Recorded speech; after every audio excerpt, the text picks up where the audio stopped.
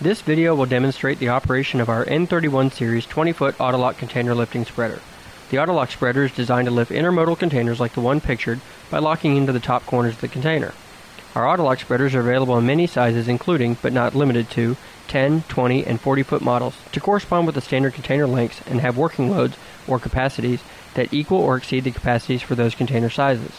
This spreader happens to have a capacity of 70,528 pounds, which exceeds the standard capacity for 20-foot container. It is important to know the capacity of the container and not to overload it. As you can see from the container capacity markings, this container has a weight capacity of 67,200 pounds. For demonstration purposes, we are lifting this container empty, but be certain of the weight you are lifting and never exceed the capacity of the spreader and crane. Another precaution is to make sure that the container you plan to lift is certified as a safe container. Check to see if it has a CSC plate like this, which stands for Certification for Safe Containers. Often, storage containers are containers that may be weather tight but have been taken out of the shipping service and should not be lifted unless empty. Storage containers are typically not structurally sound and they may fail if lifted while containing a load. This could cause significant property damage and could easily kill someone if the container were to fall on them. Be sure the container you are lifting is structurally sound. All Tandemloc Autoloc spreaders are designed and manufactured in full conformance to ISO 3874, which specifies methods for container lifting, and ASME B30.20, which controls below-the-hook lifting devices. Additionally, every Autoloc is proof tested to 125% of its working load limit, which is unusual in the industry. We find that many other manufacturers of lifting devices do not test every single lifter. Some don't test at all, others test a sample. At Tandemloc, we believe that every single lifter should be proof tested, and we do so. Let's go over the different parts of the spreader and learn what the components do. The two major components are the wire rope sling and the frame. The wire rope sling connects to the four corners of the frame and has a single hook point for the crane.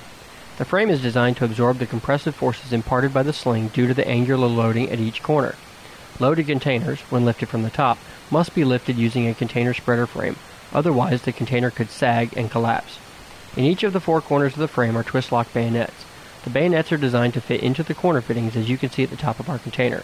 This is a corner fitting, and this is the opening at the very top, and the spreader bayonets are designed to fit into and twist lock inside of the corner fitting.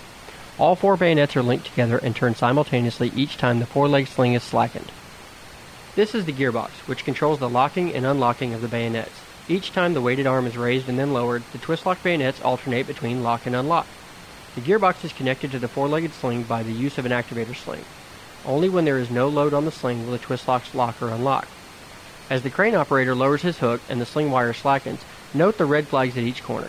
These indicator flags are directly connected to the bayonets, showing the crane operator their position. As a safety note, make sure all flags are intact and make sure they are all turned in the same direction before lifting.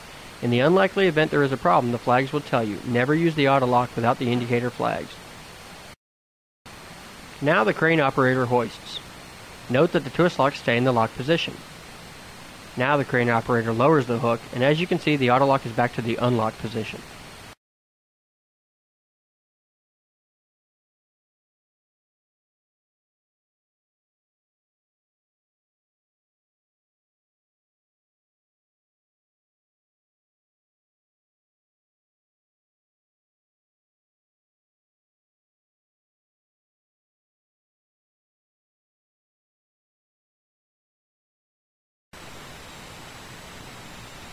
Okay, now that we've gone over the components and their functions, we're ready to demonstrate a container lift.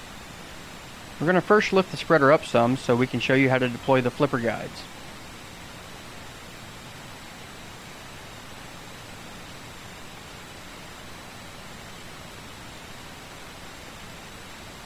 We'll lift a few feet. The flipper guides are up now, but to make it easier to guide the bayonets into the corner fittings, flippers are the ticket and come standard on our spreaders. To operate, unlock the handle, lift up the flipper, swing it down, lock it into the mount,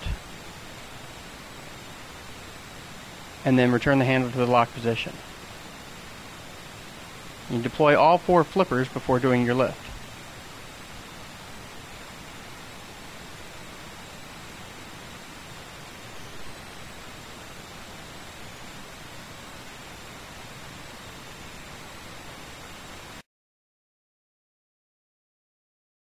Okay, now we're ready to lift.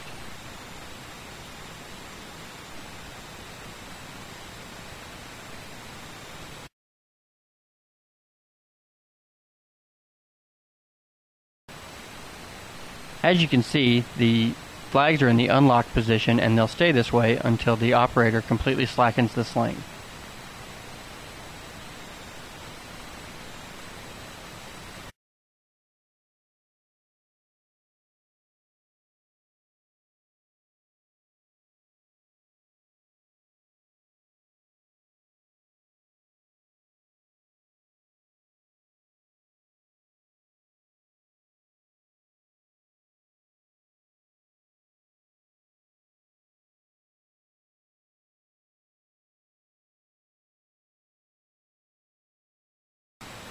As you can see, the flippers are a real help in locating the spreader on the container.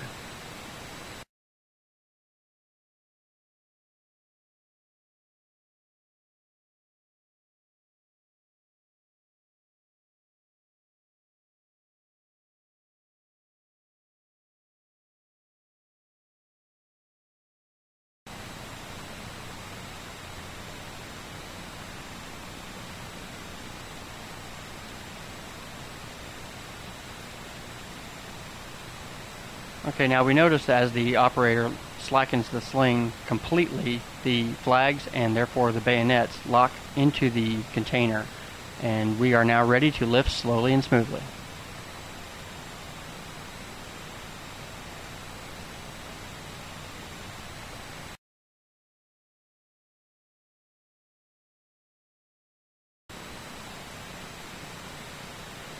It's fast, and it only takes the crane operator to make the lift.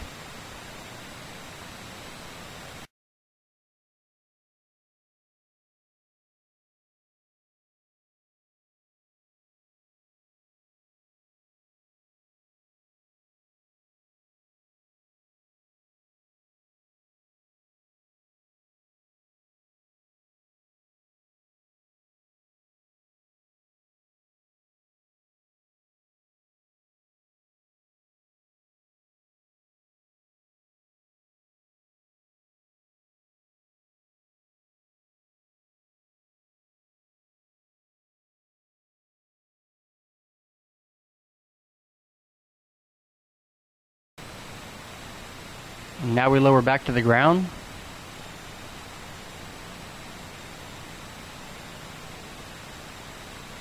Note the rotation of the flags and bayonets as the operator fully slackens the activator sling.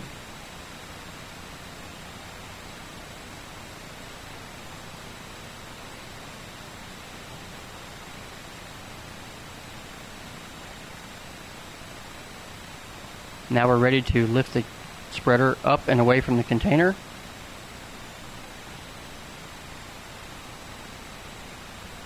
And we have completed a cycle of lifting and lowering a container using an Autoloc spreader by Tandemloc.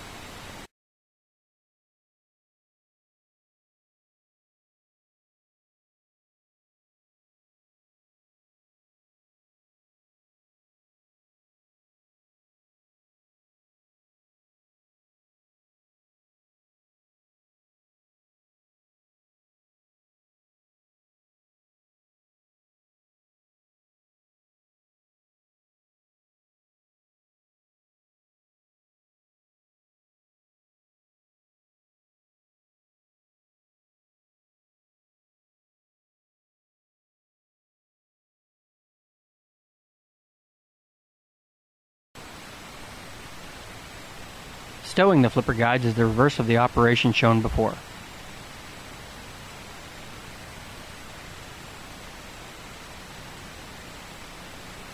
First, you unlock the handle, then raise up the flipper, rotate it to the storage position, and engage the flipper mount, and lock the handle back.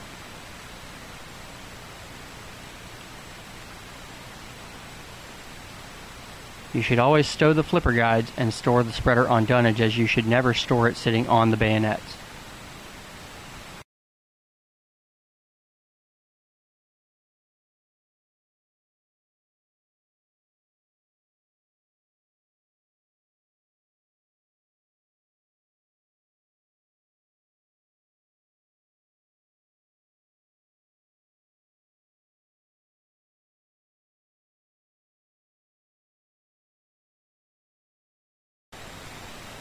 Both 20-foot and 40-foot spreaders are kept in stock. We also offer variations for special containers as well as a version for use for forklifts.